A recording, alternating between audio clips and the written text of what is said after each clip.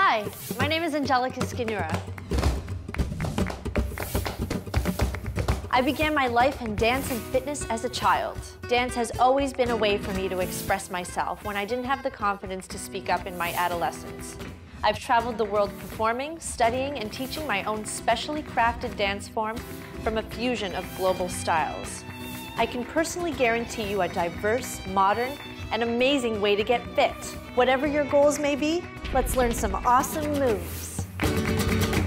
Dance is the ideal mental and physical workout. Not only is it great for your body, but it helps you to express yourself. So any tensions you may face throughout the day, any problems you might be going through in life, it's a wonderful outlet for the body, mind, and spirit.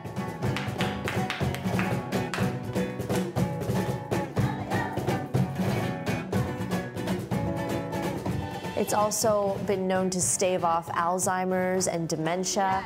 It's great for your mental state, keeps you clear, and it's a lot of fun.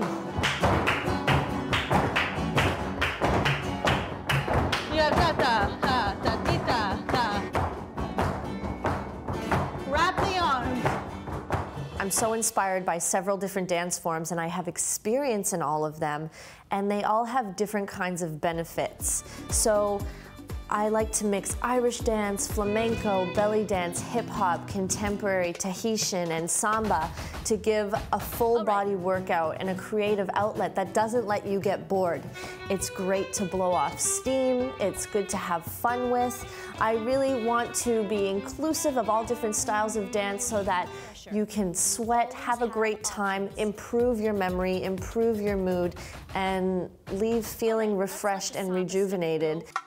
Point that arm. Point. 2, 3, 4, 5, 6, 7, and switch. Box step.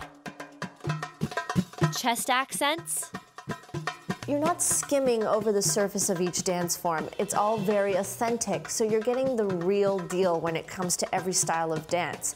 And when you combine them together, you leave with a little bit more knowledge. It's an excellent workout. It made me feel happy, relax, and take all the stress out of me. I hope that this really takes off around the world because it can appeal to everyone. It is great for people of all abilities and all ages, which is really important. Skipping. Hands are on the hips.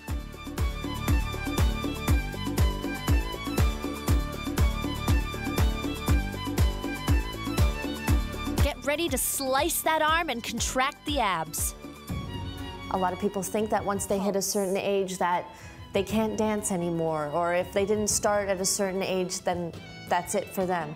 But really, you can start whenever. If you've had recurring injuries or things that bug you, there are modifications for all that, so it really is inclusive for everybody.